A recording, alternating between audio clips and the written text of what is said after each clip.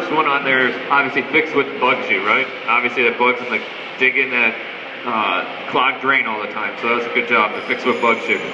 All right, so Pratt, remember Crapex just started, and so the next 2,000 parts in a jet engine were grouped into 7 product categories: rotors and shafts, turbine airfoils, combustors and cases, forged compressor airfoils, compressor stator assemblies, and general machine parts.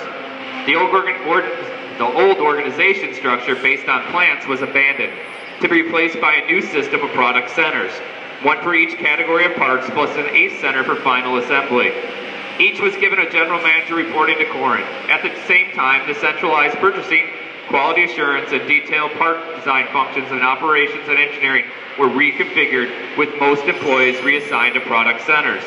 This meant closing a large fraction of Pratt's plant space and moving a substantial fraction of total manufacturing activities from one plant to another, so that, for example, all the production work involved in making a rotor could be conducted in nearly continuous flow in one large room in Middletown, Connecticut plant. All right, so even the Kaizen Blitz we did back for the grinding area, it's the same thing. If you look at the plant value streams are broken up into categories. You know, changeovers, no changeovers, excess changeovers. When you look at the grinder, we did the same thing: part description, trim shells, Filtran parts, caps, miscellaneous. We had then also runners.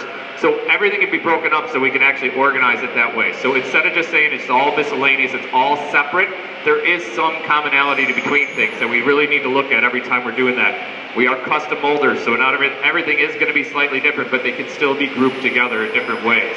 So we need to look at that each time.